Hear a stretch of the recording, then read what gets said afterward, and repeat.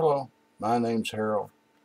I made my last video about a mostly useless machine. Well, in the meantime, I was working on another device, a mostly useful and wonderful machine.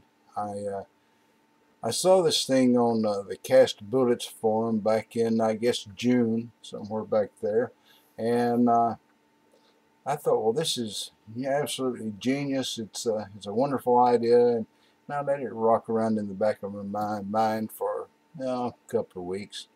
And then I went back and looked at it again, and I knew I had to have one.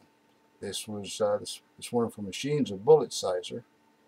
I don't know if you know anything about that, but if you reload your ammunition, and that's something you pretty much got to do if you're into competitive shooting, because it takes a lot.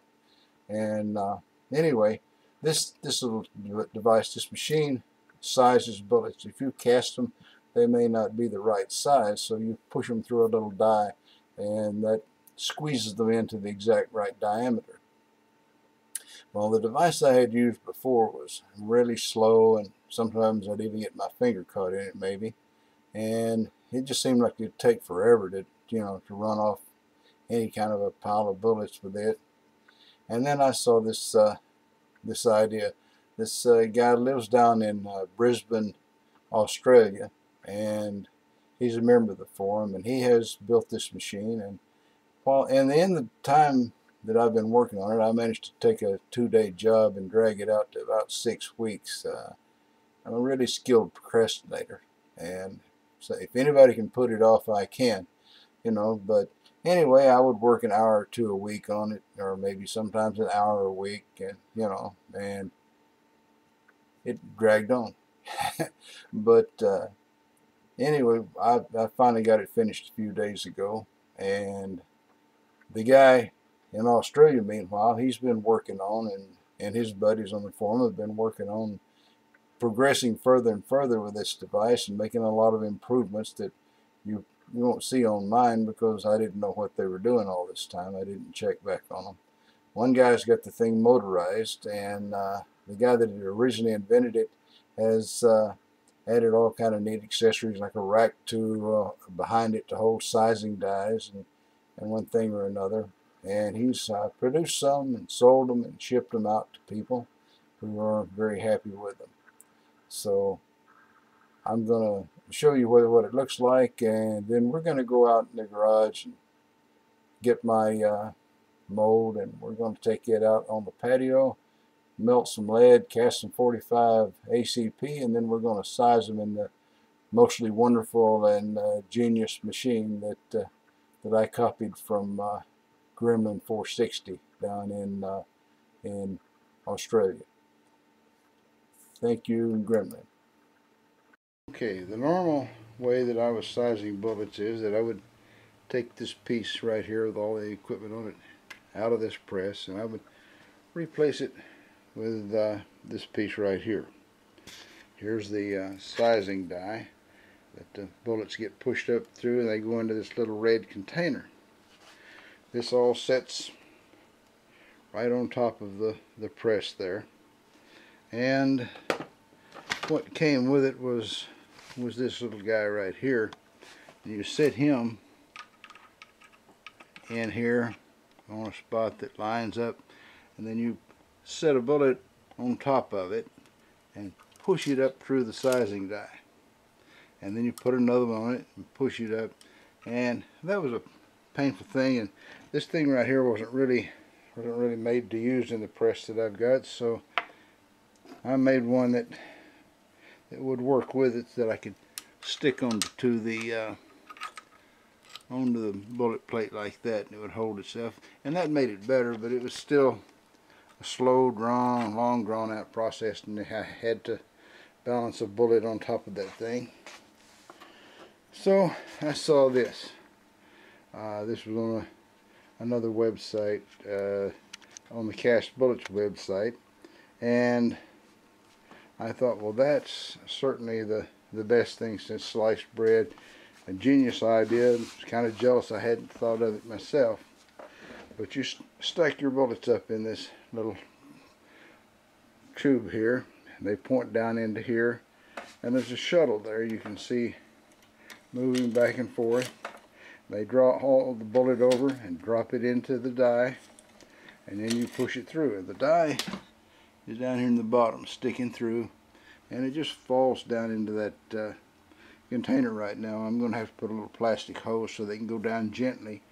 I don't really want to, damage the stuff that I'm making. But anyway, that's exactly how it works. We'll take a couple of commercially made bullets here and drop them into this thing. And what you do, you haul them over, push it through, falls down in the bucket, go over, push it through.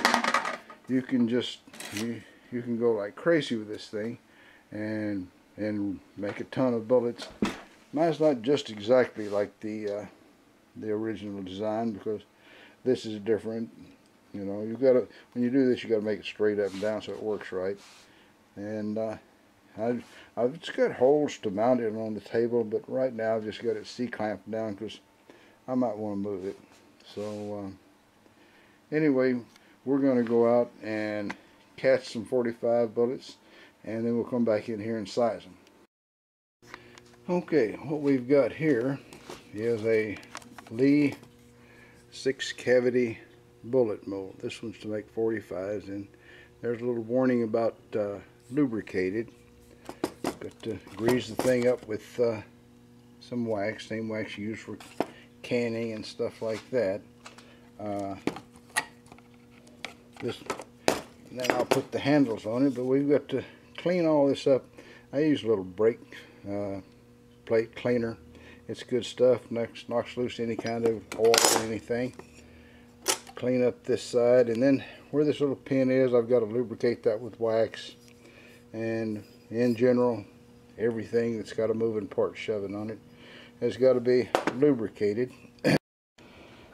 Before I get to work on the molds, I guess I need to heat up my little melter here, and I figure that 4 muffins should be enough to make the first 100 bullets, just to test things. Down in there I've got scrap and old bullets that got damaged and such things, and we're going to just add some muffins in there and let them melt down. I figure that's about 100 bullets worth. And this metal here, I don't know if you saw my video where I showed the hydraulic press that I built. This piece of metal was my template for drilling the holes for all the cross pieces, and I still got some stock for the cross pieces left over. So it makes a good table for melting lead. Half-inch thick steel is pretty tough. And I get prepared for this thing. I've got my afraid of nothing go anywhere shoes here. I woke up to my ankles in mud and everything with these shoes. They're not afraid to go anywhere because they're a little bit too scrounchy for the public.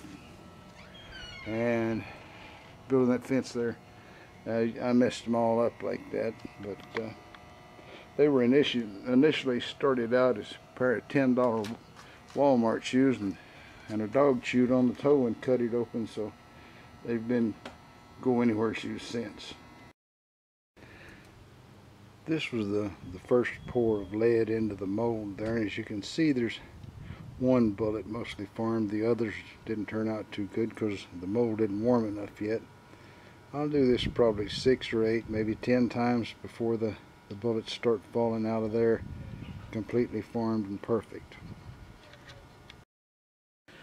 Okay, so just to show how stupid I am, I haven't even tested this yet on real bullets that are just cast and need sizing. So I'm going to do it right here. This is the first time through. That's kind of crazy. And I've got this tube here packed full of bullets I cast yesterday, and we're gonna see if this thing works. Let's see. Maybe I should move in really close. I don't know, maybe shouldn't. Maybe I should move back out. Yeah, there. But you can see there's my tube, probably 25 or 26 bullets in it, or maybe more. And they're gonna come squirting down there and pop out the bottom of this thing if it works right. There we go.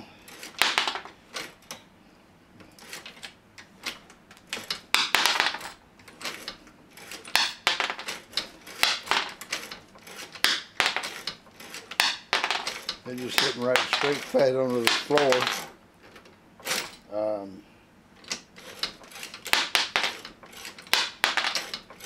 It's hard to walk and chew gum at the same time, and it's hard to do the bullets at the same time, but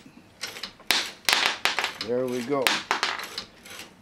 The punch doesn't push one all the way through every time. Well, there we go. I think they were hung up in the tube here. Well, there we go. They were hung up in the tube, so there's a little part for me to debug, make sure the tube transitions smoothly. And there you go. The most wonderful machine there that Gremlin 460 down in Brisbane, Australia invented, and I know for a fact that I'm going to enjoy this thing. I don't think you could do better for a nice, wonderful machine than that. And it's about time for me to make some bullets, because I went to a plate match today and shot my .45 and filled up the required last place. So I've got to get busy and reload some more. So maybe you could think about subscribing and give me a thumbs up. And thanks for watching.